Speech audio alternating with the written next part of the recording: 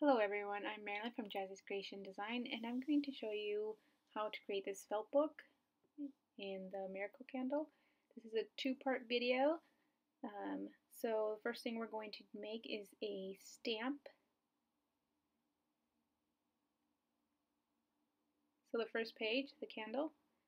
And then on the second video, so if you do not want to make the stamp, skip this part and go check out the other video on the felt book.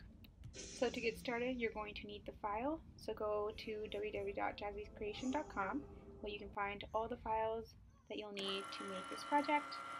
I went ahead and used my Cricut machine to cut out the pattern. I'm using a rubber sheet that I got from Puzzle Inspiration, but I'm sure you can find rubber stamps at your local craft store. Once that's done, as you can see, it cut out the pattern, turned out great. So now I'm just going to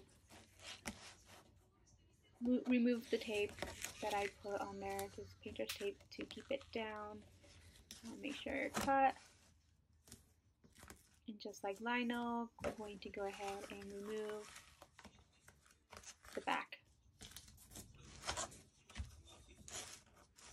So as you can see here, I am using a piece and I'm going to go ahead and cut around the design so I can reuse the extra rubber sheet for another project.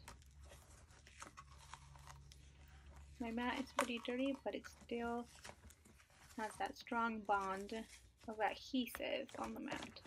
So I do recommend these purple cutout sheets from Cricut.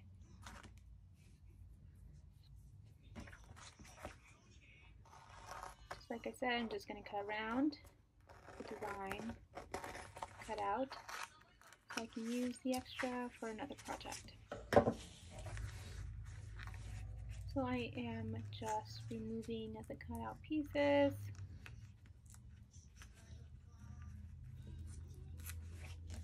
So my settings were, I want to say it's poster, cut, and I went with less on the settings for a Cricut machine for those who have one. And that's it. Ran it once and it did fine, as you can see, and now I'm just putting the stamp together into an acrylic stamp block. Then I'm using Artesprix stamp ink pads. Yes, they're Sublimation ink pads with beautiful colors. And so if you don't have this set, go get it at artesprix.com. You will find all these products that I am using.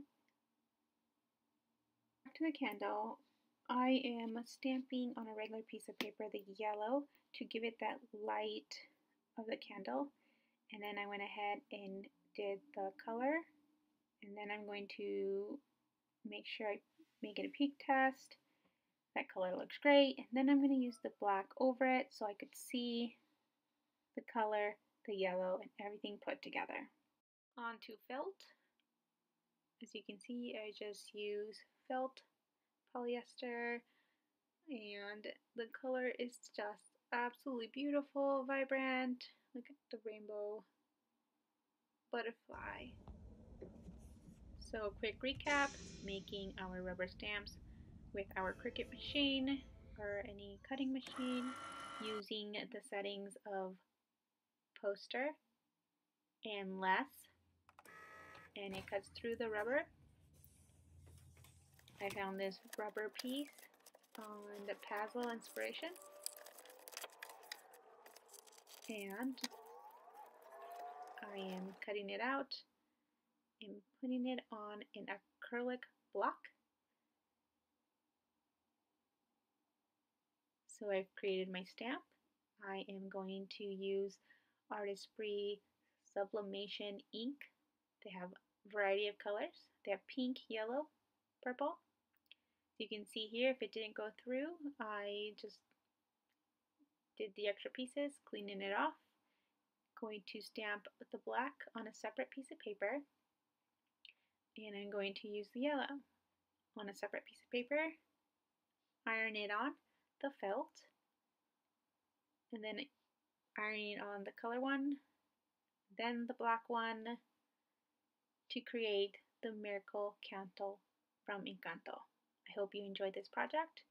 Hope to see you on the other video to make a felt book of Encanto theme. Happy crafting!